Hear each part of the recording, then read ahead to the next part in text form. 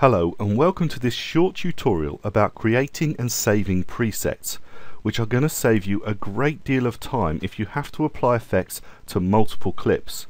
This could almost be a follow-on tutorial to our color correction series because we're going to be using the same footage and effects that we used in secondary color correction. However, the reason that this isn't part of the color correction series is because presets can apply to any effects that you add. So it doesn't have to be color correction effects. If you need to apply an effect and you get it right on one clip and you want to duplicate that effect on multiple clips, you save a preset and you apply that preset to follow on clips. Okay, so just to run through what we have with this particular clip again, if I actually select the footage, close contact footage, you'll see that we've got two effects applied. We've got the fast color corrector and the three-way color corrector. Now the three-way color corrector was dealing with this bucket, if you remember, so if I undo that you'll see that the bucket becomes very saturated, and the fast color corrector is dealing with the color cast that there is on the whole shot. If I just click that you'll see, and the layer above, this black video here, is just a vignette and I can actually physically turn that off. And then we have the original shot with its distinct color cast and the red bucket, and we got rid of the color cast and then we got rid of the red bucket. Now the problem I have is that the camera that we used to film this particular shot had its white balance off for the whole of the day. So all the other shots that we actually took have got the same color cast problem, and some of them are having problems with oversaturated color as well. So let me just show you, for instance, we have here placing a hat. Place hats. Double click on that to open it in the source panel and you'll see it's got that same color cast on it that we really need to get rid of. So how do we get rid of this color cast without having to reapply the fast color corrector and fiddle around with the settings to get it right? What we need to do is we need to save a preset. So what we can do is we can select the original footage that we had and go back to the effects control panel up here. Now we can see the effects that we used. Now we can choose either both of them or we can choose any one of them. I'm going to select both of them because what we did with the three-way color corrector to reduce the saturation on this red bucket will apply to any oversaturated red items in our clip, so it's not going to hurt to have it applied. So the first thing I need to do is select both of these clips. So I click on the first one and I hold the control key on the PC or the command key on the Mac and make sure that the second one is selected. And then I go over to the panel menu up the top here, this series of lines with the drop down arrow, click on that, and you'll see that I have an option here that says Save Preset. Now if you haven't selected anything, that's grayed out. So you need to select all the things that you are going to include in your preset, so fast color corrector, three-way color corrector, and if you've changed things in motion, select that as well. I haven't actually made any changes in motion. That's scale, rotation, anchor point and position. I haven't changed any of those, so I don't need to select that, so I'll unselect that holding the control key or the command key. So I'll go up to the panel menu and click Save Preset, and then it gives me an option to name it. Now this is very important because sometimes you will make a preset that is specific for a project that you'll never use again, which might well be the case for this particular project because I probably won't have the same white balance problems repeated again, and if I do have white balance problems I want to set up the fast color corrector to deal with those specifically with a new preset. So I'm going to name this SS, which was the name of the project, it was slightly soiled, color cast. C-O-L, being British, O-U-R, cast. And then it asks what type it's going to be. Is it going to be associated with scale, anchor to the in point, anchor to the out point? Actually for us it doesn't matter, it's not varying, it's going to be all the way through. If you're anchoring it to the in point or anchoring it to the out point, it might be a fading in, an animated effect as opposed to a static effect. Ours is a static effect that affects the whole of the shot, so I don't need to change the type. And then description, I'm just going to put dealing with the color cast problem with, I think it was cam 1, and click OK.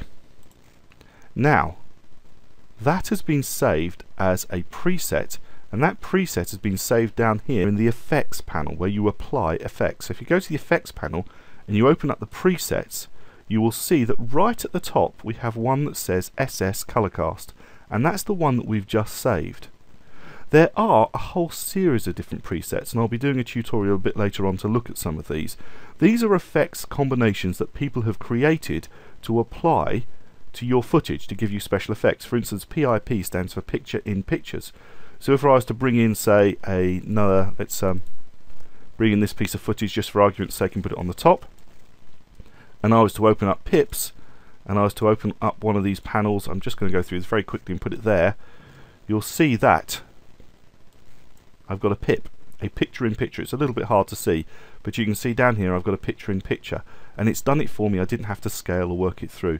So presets can apply a whole series of effects to give you a particular look, and you have created one to deal with a color cast. I'm actually going to get rid of that piece of footage. I was just demonstrating what the presets are all about. You can have a play with them. Now, if I have another piece of footage, and let's have a little look at this place teapot. This is a good example. We have Mr. Right looking around and placing a teapot. Have you noticed we've also got an oversaturated red in here, and we've got the color cast. So what we can do is we can take this shot from the source panel and we can just drag it and drop it. If you hit the backslash key, you zoom out to show the whole of the timeline, and then we can go along, we can actually have a look at it, select it, and then we can go to our presets. We can take the SS color cast, click it, drag it and drop it on the clip and let go. Now we can see, thankfully, a before and an after. Here is what it looked like before, and if we move the timeline along, you can actually see that the teapot has been dealt with as well. Yes, this is a teapot. I know it looks like a post box, but actually is a teapot with a teapot selection. So it's actually applied the effect to both. And if I think, well, you know what, I don't really want that, I can go to my effects control panel, I can turn off the three-way color corrector, and I can actually have a much brighter looking red teapot. So that's without the effect applied, and that's with the effect applied.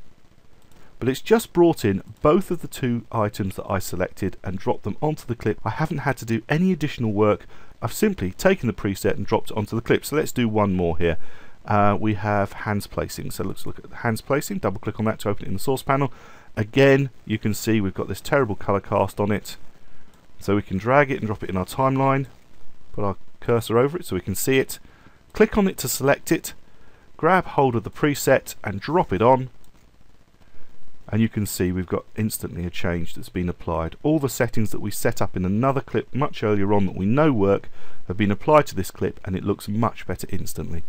So that's how you can create a preset. You do it from the panel menu.